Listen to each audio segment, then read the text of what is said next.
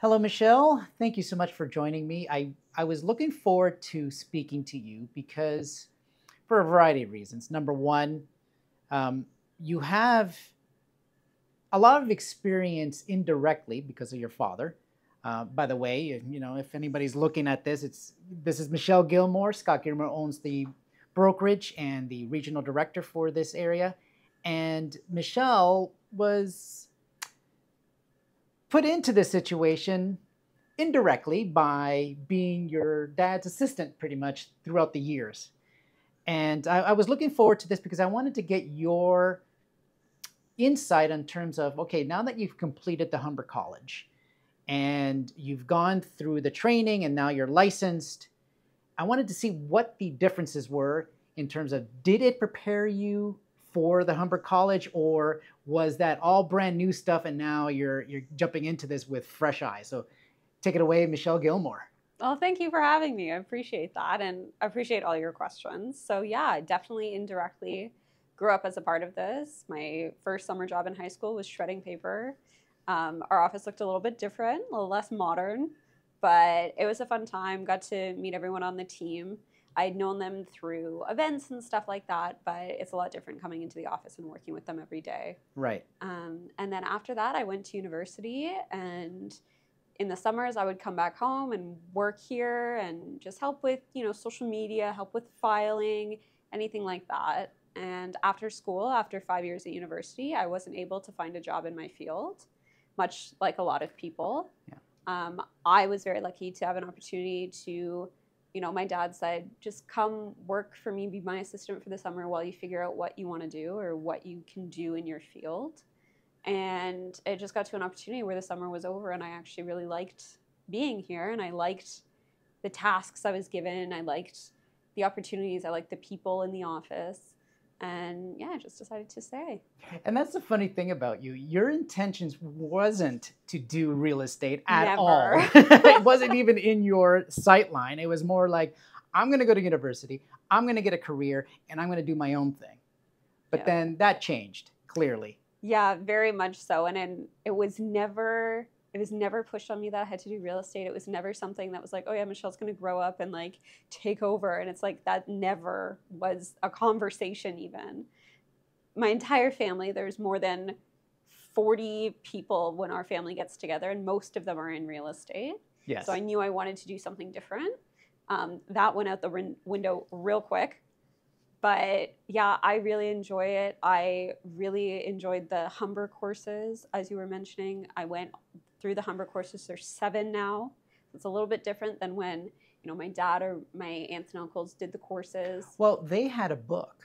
Yes. It was an actual physical book, and it was like, here, study that, regurgitate the test, and then meet us next week. It was basically that. It wasn't even a course. It was more like just memorize this, regurgitate on the test, and we'll see you here next week. It was very quick too. It wasn't what we have today. Exactly. What is interesting though, because I found my dad's first real estate exam, the prerequisite was still there that you had to get a 75% to pass. So I thought that was super interesting, even though the material might be different, right, or the structure of it might be different, but you still have to get a 75% to pass. I guess that standard never changed. Apparently not. No, apparently not. But what did change was that they actually give you practical examples now in role-playing activities in what they call their simulations. Yes. So in Sim 1, it's about residential real estate. Sim 2 is about commercial real estate. And you actually get to work with your peers, work with instructors to role-play being in those positions as a salesperson, as a buyer, as a seller, and figure out how you should or would interact and then change accordingly. Yeah, and that's a very good point. I think that based on your experience now that you went through the whole course and you were your Scott's assistant, live-in assistant at that point, what was the difference? Did you notice a huge difference in what they were teaching and what you know? Or was it, oh, well, this is interesting, I didn't know this part? I think the biggest difference is that other than the 2 simulations, everything else is self-paced education. So you don't have a teacher there to answer your questions. You don't have someone giving practical examples. The other 5 courses are simply just written text. They don't provide a ton of real life examples. So when I am assisting in, you know, a social media capacity, or dropping off flyers, meeting photographers, stuff like that. I get to see firsthand what actually happens and feel that I always said it's kind of like event planning when you have a Right. listing. Yes, it really is. And as I was an assistant, obviously I'm not able to do any type of trading activity, but for the marketing aspect of it, now that's going to be a part of what it's like to be an agent, because I'm not going to have that assistance. So I'm going to be doing everything by myself or with the other team members. So just to know that that's coming down the pipe is definitely something they do not teach you in the salesperson courses. And the wonderful thing about you and your role in here, well, one of the many roles that you do here in this brokerage is the social media aspect of it. And I think for a lot of agents, that is a big game changer for them. I've been fortunate enough to interview many agents, both experienced and brand new agents. And I've noticed that because of your experience with social media and the way you structure things, has been a massive game changer for myself and for other agents out there, because we now have a schedule and we have ideas. And I know for myself, speaking for myself, the time that it takes to do a video or a social media post is greatly reduced, because I can come to you and say, okay, hey, I was thinking of doing this and I've been stuck at it for 10 minutes. What do you think? And then you clearly will go, yeah, here, click, click, click. And now it's done within 30 seconds. And I'm like, well, I could have saved myself 10 minutes. But I wanted to thank you for that, because that is a game changer. And did you ever think your knowledge of social media would translate to real estate? Absolutely not. And I appreciate you saying that. I love helping the agents with that. It helps a lot. I mean, to justify the amount of screen time I have on my phone definitely justifies that. But just to know that whatever I was going to do at university or do with my life, it was always going to be about helping people. And in real estate, you definitely get that, like when you see the transactions happening with buyers and sellers. But a lot of times what brokerages can forget is you have to help your agents. And a lot of the time it's those nuanced things that you think that everyone knows, but they don't. And social media is a great example of that. All of the ways that you can come up with ideas, the programs that help you come up with ideas, that create the posts for you, that generate those ideas when you're sitting there like, oh my God, I have nothing to post. And I like that I get to show them this like new era, this new way of doing it. And the best compliment I ever receive is, I had no idea you could do that. Thank you so much for opening my mind. And and that's a very good point, because I've seen it firsthand, myself included, and others that you've helped, is what they thought was almost an impossible mountain to climb. You've made it so easy for them to just start. Sometimes it's just as simple as holding the phone up in your hand and saying, hey, this is me, I'm in my listing, or come and check out this lease, and post. It doesn't have to be highly edited. It doesn't need the best equipment. Mind you, those are all great things to have, but I think many agents have this incredible fear of just starting, when in reality it's just a simple turn on your camera, record, send. And I thank you for that, because you've helped so many agents do that, and we've seen the results, and we've seen a lot of the agents have incredible results from just the views, and some of them actually have received contacts from their posts. You want to talk about that? Yeah, for sure. And I think it goes to your point of just putting the phone up and just recording and saying something, because I've noticed that the good leads, the good contacts that people are getting from social media always come from those posts that have them in front of the camera and not behind it. And it's in the name, social media. You have to be social with it. You have to be interactive. It's great if you have someone running your social media, but understand that they're not you and they can't connect with the right people the way that you can. And sometimes people get caught up in that, oh, I have to use this color scheme. I have to use this type of captioning. I have to do all these things to make it seem that I have all of this understanding and all of it in order, and I'm so professional. And it's great to have those things if you're ready for them. But if you're just starting out, or maybe you're a little bit nervous or don't know where to begin, putting that phone up and introducing yourself, introducing your listing, or with our brokerage, any of our agents' listings. That's right. It's just such a great way to get started, get that comfortability, and figure out, okay, I can actually get contacts doing it this way. Yeah, and I've spoken to a lot of agents here at this brokerage too who overthink the most simplest thing. It's like, oh, I don't have the right lighting. I don't have the right posting. I don't have the right phone. I don't have the right listing. I don't have the right lighting and hair and makeup and suit and clothing. And it's like, no, Michelle has clearly told you all you have to do is just start. And I find that the more you do it, the more you record yourself and post on social media, the easier it becomes because now ideas start popping in your head. The biggest thing that I've noticed too is because of your help, those that don't speak English clearly or have an accent or anything, it doesn't matter. Social media doesn't care about your accent, doesn't care about your height, anything. It doesn't care. As long as you're posting information that is relevant or for your viewers, that's the game changer. And I've learned a lot from you from what I've seen you do with people. And the biggest thing that we do with the agents that really has helped them is, and it's helped me, is doing the audit. Yeah. How did you come up with the audit? Because that for me has been huge, because we do that for brand new agents, right, coming in.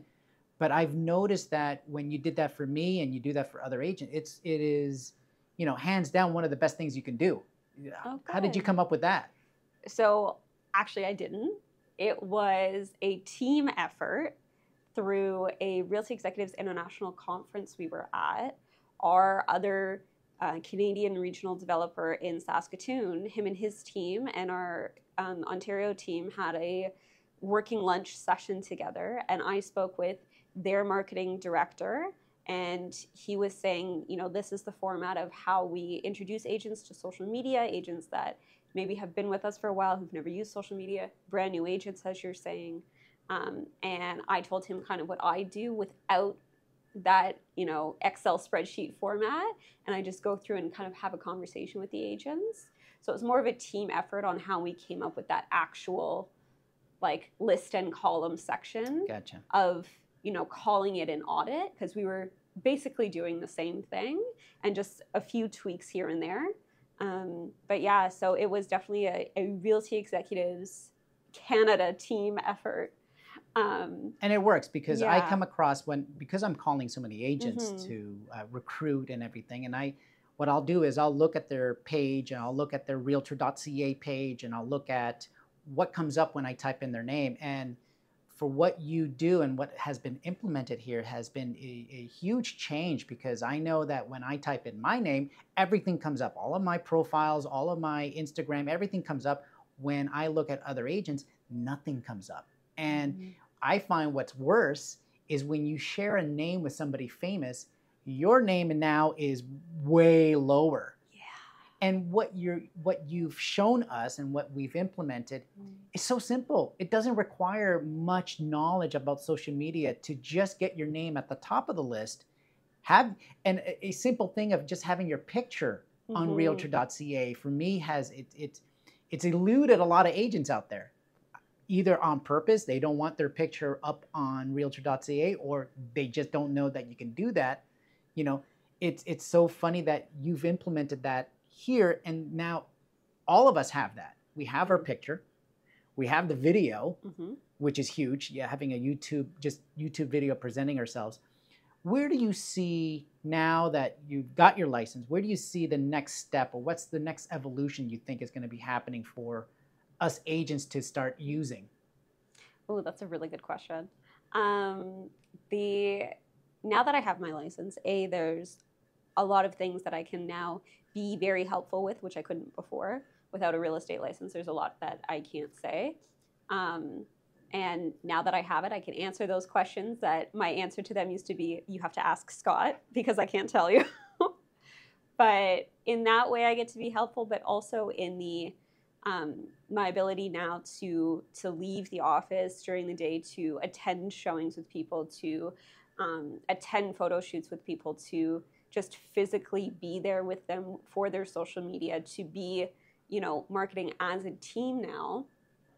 have a little bit more of that flexibility as an agent than I did being in the office all the time.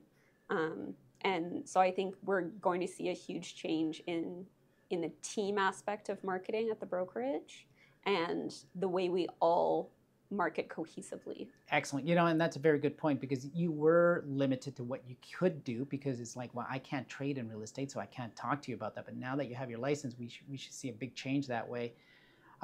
You know, to answer my question that I just asked you, the way I see social media, now that I've been doing this for 2 years, is, you know, if you're a real estate agent and you don't have social media, or you're limited to what you're doing, you're missing a huge opportunity, because social media is now expanding. It's getting bigger. I mean, Twitter is now X, and I think X is an untapped, almost app that a lot of agents are not using. And I've noticed that LinkedIn also is an untapped area to hit. I know that when I post videos on LinkedIn, it actually does very well. You know, and I think those are the two things that in the future, you know, if you're a real estate agent, you should be actively posting things on there. I come across a lot of profiles because, again, I'm calling agents, and I notice that they may post one video once a month. They'll post something that is just what everybody else is posting. Like, for example, the Bank of Canada announcement. Everybody's posting about Bank of Canada, but they're not giving us any information. They're just saying, hey, it's been lowered, contact me for more information. It's like, you're not giving me info. So I think that's what I'm going to be looking forward to with you now, is we get to collaborate and now expand what we're doing so far, which is just, you know, here's my listing, to more in-depth videos and social media posts that is going to really help all agents at the end of the day, because, you know, if we get contacts from that, bonus. But also it gives us exposure what's out there, and so that other agents can see that and hopefully look at us and say, hey, I like that, I want to join that. Yeah, that's such a good point. Yeah. I'm looking forward to, as well, now that you got your license and everything, working with you, because now we can bounce ideas off of each other. It's like, hey, I got this listing, what do you think this clause should be, and all of that. What are you looking forward to now that you've had the experience as the assistant for Scott, and now you got your license? What are you looking forward to? So I actually have a certificate in law from Queen's University. I did not know that. And part of that was contract law. So I love a contract. When I was doing the administrative stuff here, I loved going through the contracts, getting all the details, looking at all the fine print. I'm the person that reads all those terms and conditions when you download a new app. That's me. Thank you, lawyers that do that. Yes. But yeah, so I'm definitely excited to like write my first contract and like execute it. And also, I've grown up seeing the art of negotiation, just watching my family in real estate. And, you know, being a live-in assistant, my roommate, I've watched my dad negotiate contracts and work with clients who are very meticulous in what they want, and clients that either don't stand down or agents that are getting frustrated. And the way that he talks with them and not to them is it's such a genuine reaction from him that I can't imagine being the agent on the other side and not being like, this guy's very good at what he does. He's very good, yes. I'm very excited to like learn that and emulate that. So, yeah. I agree. And, you know, I look forward we're going to do this again in about a couple of months, 3-6 months, because I want to get your feedback now that you have your license. I want to see, now that you're doing the work, you know, instead of telling us to do the work, you're doing the work now. And I want to get your feedback on that, because I think clearly you're going to be successful. That's not going to be a question, but it's going to be awesome just to see you grow as an agent now, and the multiple hats that you wear in this place. And I'm looking forward to speaking to you again in about 3 to 6 months, just to get, you know, touch base again and see, okay, so now that you've done this for a while, what do you think? You know, was it everything you expected? So I'll look forward to that. I really appreciate sitting with me and talking to me, and I enjoyed this, and I'm really I'm excited for the future, because now that you have your license, this is going to open up a lot more doors for everybody here. right? Because we're growing the team, we're growing this brokerage, and it only gets better once you start getting more people in. So thank you so much for joining me. Thank you for having me. I'll talk to you soon. Sounds good.